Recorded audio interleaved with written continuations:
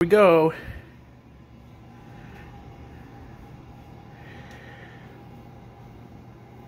Senators, the fuck? Is this America? Members of the Red Chamber have been hit by a wave of questionable correspondence from Canadians. Oh, really? So that's how the government responds. So a shit ton of Canadians are bothering you, which you've never had before. And now your very first thing to say is, it's questionable. Questionable correspondence.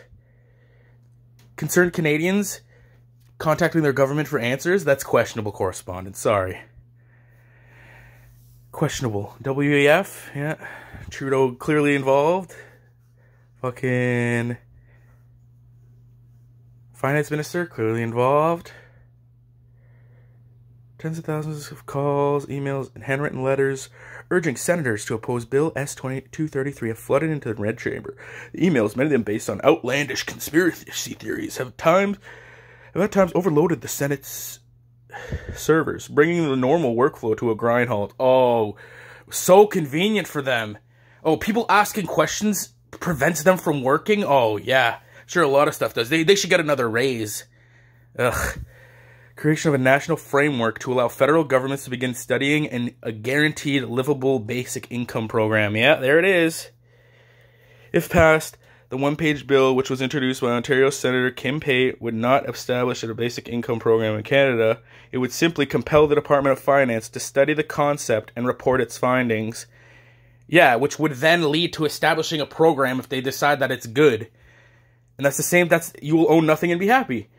Right now, that's how welfare works. You can't get more, you can't save any of the money that you're getting from welfare, and you can't own a home, you can't own assets, because technically you're getting government money, so how the fuck did you get money to own a house if you're on welfare? Right? So that's kind of how that plays out right now with welfare. With universal basic income, I don't think it's going to be any different. How are you going to own a house? How are you going to increase your income? How are you going to... You're stuck at one level. That's it for the rest of your life. Sucking on the government teat. But anyway, they're saying that this isn't going to happen, though. This is just they're just doing a study. They're just taking government resources, government time, which apparently they don't have because they're getting flooded with these questionable questions, and they're using that to study universal basic income, which they won't implement. Right. Right. That sounds like a good use of our resources. If passed, the one-page bill, which was introduced by Ontario Senator Kim Pate, would not establish basic income, but it would simply compel... Right. Like... So we're not establishing a basic income. We're just really doing millions of dollars worth of research into it. And then we're just going to throw it out. Under parliamentary rules, the senator cannot propose any new spending or tax increases to the Senate bill like S-2233 until Trudeau introduces more bullshit bills that allow that. Moreover, bills of this sort and non-government legislation more generally rarely pass through both houses of parliament into law, the federal Liberal government. Despite those facts, senators are grappling with a well-organized... Despite the facts that what? The facts that there's no fact. The only facts that you stated was that we're not going to pass it, but we're doing research into it. We're spending government money to do research into it, and that it can be voted against. The bill can be voted against if they were to pass anything crazy in the law. But right now they're just trying to pass a research bill into it, and like now they're double-speaking the whole narrative of the people that are concerned and saying, well, they're all conspiracy theorists and it's outlandish. We're not going to answer the questions or, put you at ease or explain what we're researching here, how we're researching it, or why we're researching it, or the organizations involved in the research. We're just saying, oh, we're researching it and nothing's going to come of it, so it's okay, don't worry about it. We're researching basic income, don't worry, we're not going to implement it. We're just putting our resources and time into it right now. It's not a bill that's going to implement and the bill itself may not pass to do research in a universal basic income. Like, fuck off. Oh, let's keep going. Despite those facts, senators are grappling with a well-organized letter-writing campaign driven by people worried that the bill's passage will somehow result in real harms, like an end to old age security and to employment insurance, or the contributory Canada Pension Plan. Some of the thousands of letter writers also falsely claim, if passed, the bill would limit future social welfare programs to people vaccinated against COVID-19, or that cigarette smokers will be barred from government assistance. The bill would not make well, they'd get paid less, I bet you anything, if they implemented some type of universal basic income. The bill would not make any changes to existing government programs and does not stipulate who would qualify if the government were to implement a basic income scheme. What are they? They just said they're not implementing basic income. They're not implementing basic income. The bill probably won't pass, but the bill would not make any changes to existing government programs and does not stipulate who would qualify if the government were to implement a basic income scheme. Some of the concern about pensions and income support seems to stem from a tweet by Peter Terrace, a former Ontario candidate for the People's Party of Canada. He told his followers that if Bill S-23 passes, if you are not vaccinated, you will not receive EI, CPP, OHS, social services, or pension that you paid into. Fantastical and untrue. Really? Because they did already tap into Canadians' bank accounts for donating to a trucking protest. I wouldn't be surprised if they pass universal basic income and go, well, you need to be vaccinated to qualify, sorry. Or else you're putting Canadians at risk. That message has been retweeted for more than 700 times. 700 is nothing. Pate told CBC, this has been, the WEF, the Great Reset, has been a conspiracy for a long time. It has nothing to do with this fucking guy tweeting. That the tweet is absolutely fantastical and untrue. The people like Taras are spreading misinformation that unnecessarily terrifies people by telling them their access to financial support and services upon which they rely would be terminated. Dude, everybody's scared because the government is non-transparent about their spending.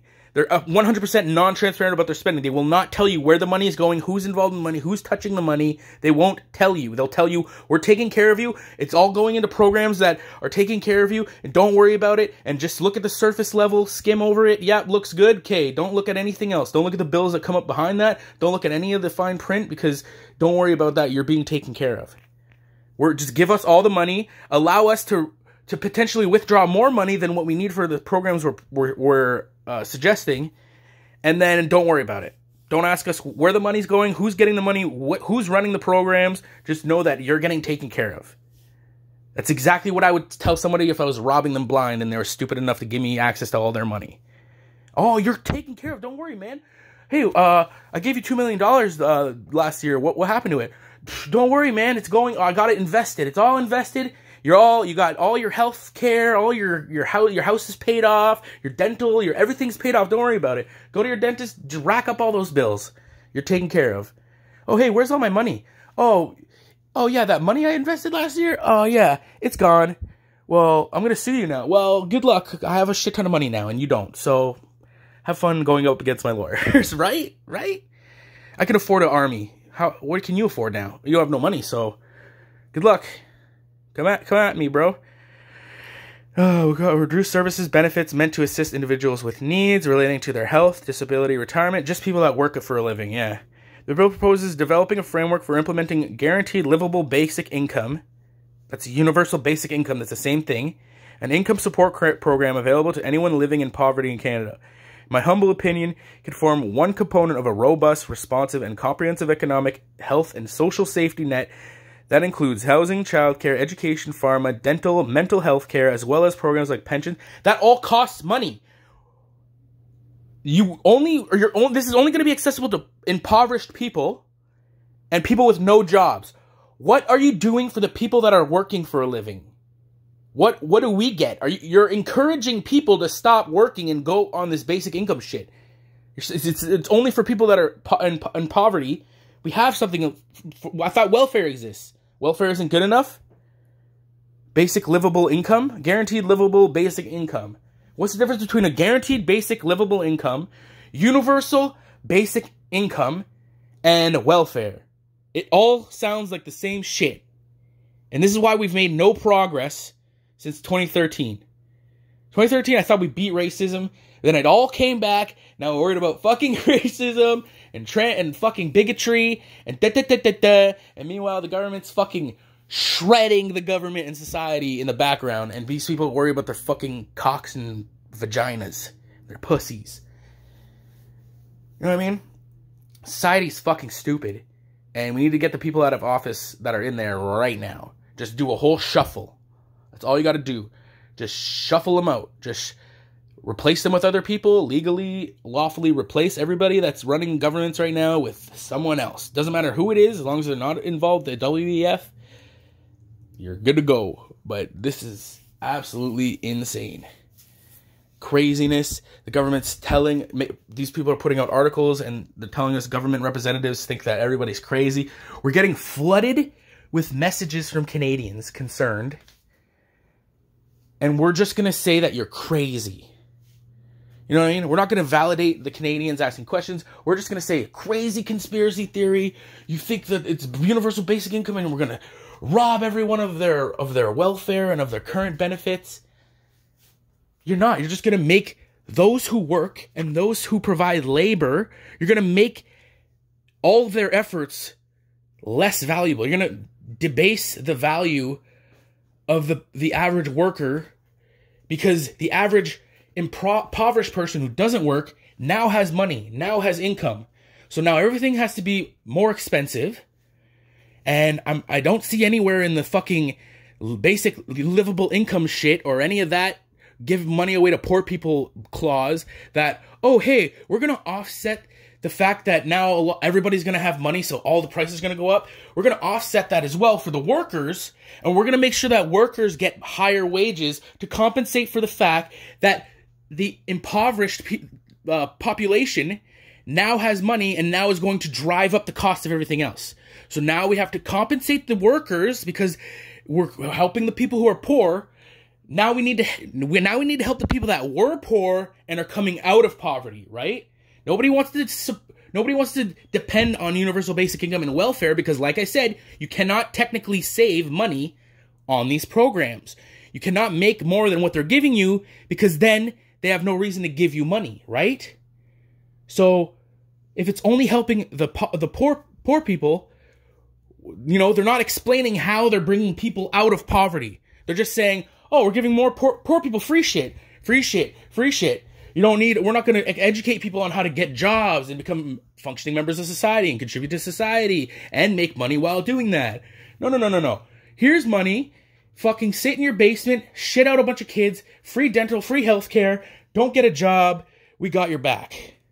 That's really nice, but what about the fucking working class? What about the people that keep the country running? What goes on then?